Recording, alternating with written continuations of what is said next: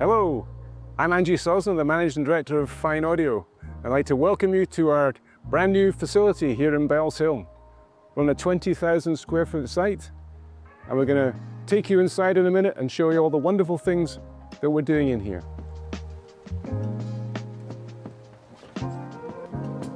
Okay, you're in the building now, and we're going to start here in our reception area. And as you see, lined up here, we have an array of some of our products here. And we'll be taking you through more information about all of these products later. So we're just going to take a walk through the office area, into our new meeting room, and into the new DEM area that Dr. Paul has voiced and got ready for all the developments we're doing. In the DEM area, we have our vintage and classic range for a quick look through.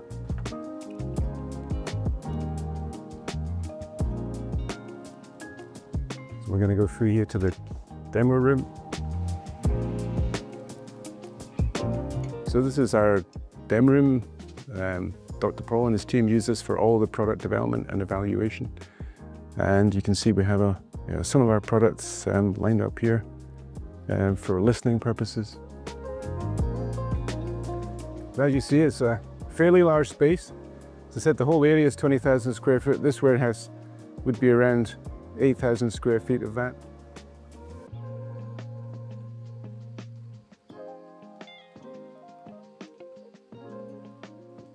So you'll have seen from the flyover video that we have solar panels on our roof. We've got almost 200 panels up there.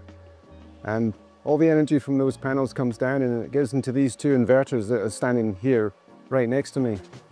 And it converts from DC to AC, which we'd use in the factory. But the really cool thing about that is we've got really clean, almost as clean as you can get energy going straight into our DEM room, into our research labs, which is absolutely fantastic for really good, clean development and listening to the sound that our speakers are making. Let's move on. Okay, so we're just going to move on through the finished goods warehouse.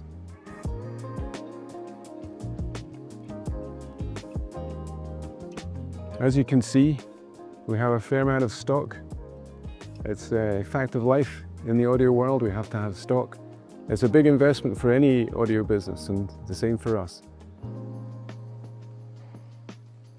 So we're entering our second warehouse area here.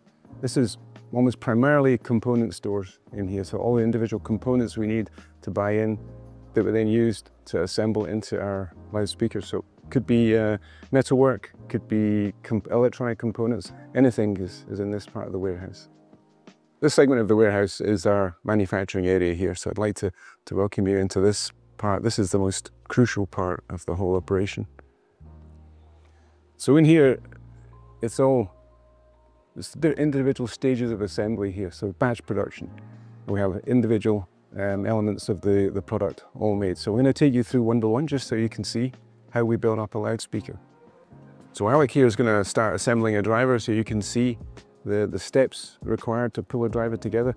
He's pre-prepared some of these components. We would normally have to prepare the magnets through the magnetizer, which we'll show you in a second. But why don't you just watch Alec building a driver up.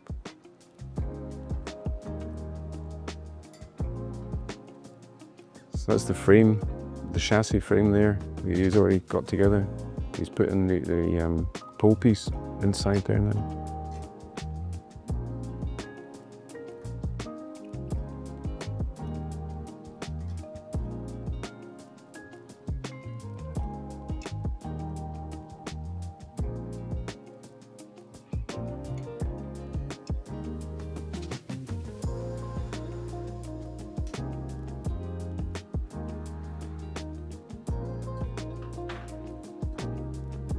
This is a torque setting.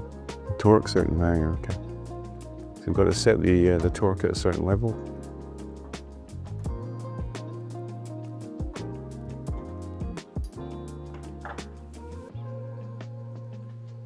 So he's now going to put a cone in here. So the cone, we've already prepared this cone. We've added the voice coil. We've added the spider to that cone. So the next stage is to actually glue that cone and position that cone in the driver. He's got to add adhesive for the spider assembly,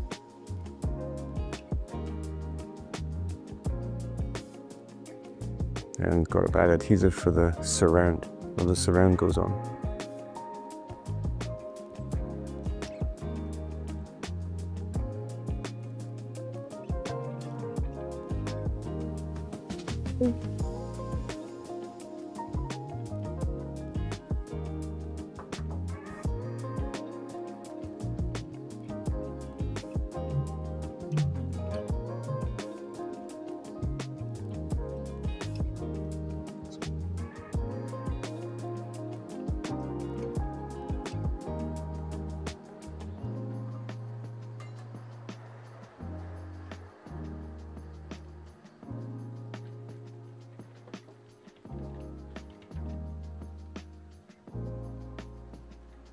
So the most crucial thing here is getting the cone positioned really accurately inside the chassis, inside over the pole piece.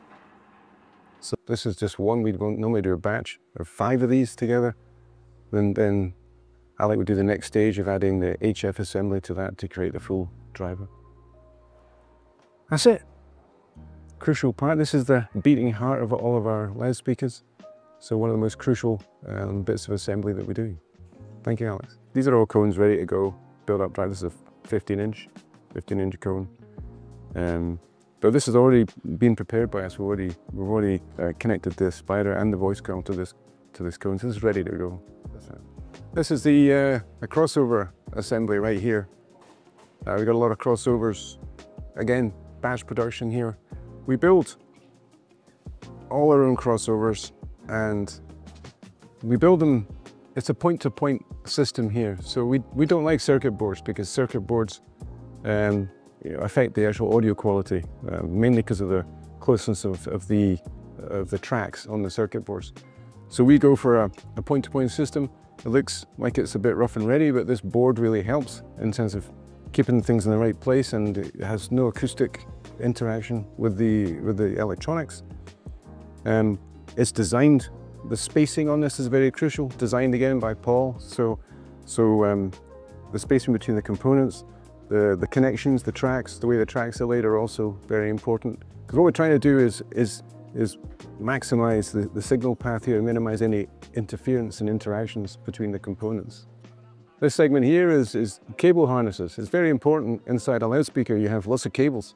So we have to make those cables, with the quality of the cable, with the crimping and the connections to the cable. So we have a whole selection of crimping machines here, making sure those crimps go on correctly, and again, maximizing the current through there. And so yeah, so lots of different cable harnesses. Every speaker has a slightly different length and number of cables and quality of cables. So again, it doesn't seem like it, but a lot of work involved in that.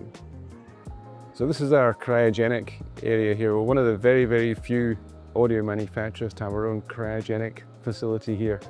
And it's something that we've had since we started, and we have done a lot of measurements on product with and without cryogenic treatment. So we know adding a cryogenic treatment improves the performance of the product. And what it's doing there is it's removing micro stresses that occur in the electronics. It's really in the wiring or the crossover area particularly. When you're building it, you're adding stresses by soldering and flexing all the wires and cables. Putting it in here de-stresses all of that and takes all of these micro stresses out, which means a cleaner signal going through the loudspeaker. Yeah, if I can just say, this was in the beginning of its cycle, so the temperature had only reached 118, minus 118 there. Actually, now I'm looking at it, well, it's got minus 119 now, but it's on its way down to minus 150. And we'll keep it at minus 150 for a secret period of time, and then we warm it back up again, back to room temperature. So the whole cycle takes about 4 days. This is quite a long time. So we try and maximize what we can put in here, because we've always got a new product coming through to cycle through. So we need this process running all the time. Currently we have 3 final assembly build stages. So we go all through these various sub-assembly areas, and then we move into the final assembly here. And got 3 different assemblies. Depends on the requirement, how much throughput we need. Right now we've just got 1 running, and we're building some classic SPs here.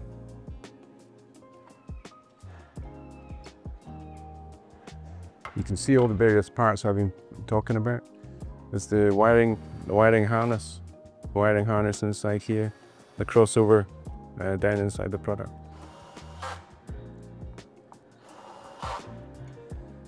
What we're fitting here is the presence controls and the HF level controls.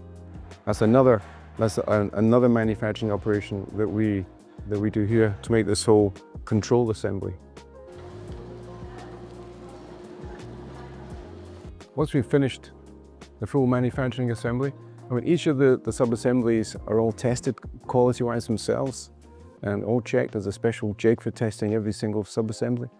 But then we build it into the complete product. And once it's built into the complete product, we have to test the complete product. And we have our own test booth for doing that very purpose. And here's a product just about to head in.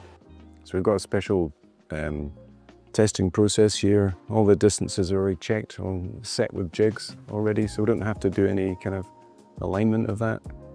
And we've got a Clio test kit in here. So once Kevin's got this fully set up, we'll do a complete frequency sweep using the Clio system. It's all stored on the laptop over there. So every product has its own kind of identity and its own record that we hold on the system. We register it against the individual serial numbers. So if anything then subsequently happens, and let's face it, occasionally it does, we've got a record of when we built a product, who built the product, our own tests, so we can try and work out if something's gone wrong, how it happened, so we try and avoid it happening again.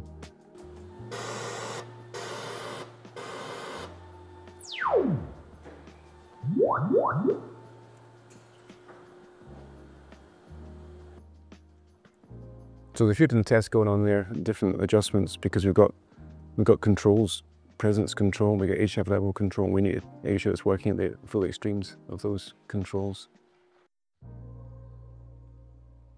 And this is the final kind of quality check area, and then packing and assembly area here.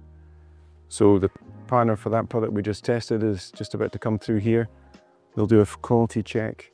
There's a process for checking all the different areas where there might be a defect. This is a visual check at this point. Once it's all okay, we'll get it packed up and ready to go. So we've got some goods just leaving at the moment and some other goods just arriving here. This is our main dispatch and receipt area for the business. Why don't you come with me and we'll walk outside to the yard we've got out here. This is one of the reasons that we decided to buy this facility, because it has a huge potential for expansion. If we need to grow the business and we need to expand the factory in either this way, or we could go up the way. And so we've got a lot of space here around us, and it's a 50,000 square foot space on a 20,000 square foot building. So that tells you there's a lot of space around the building.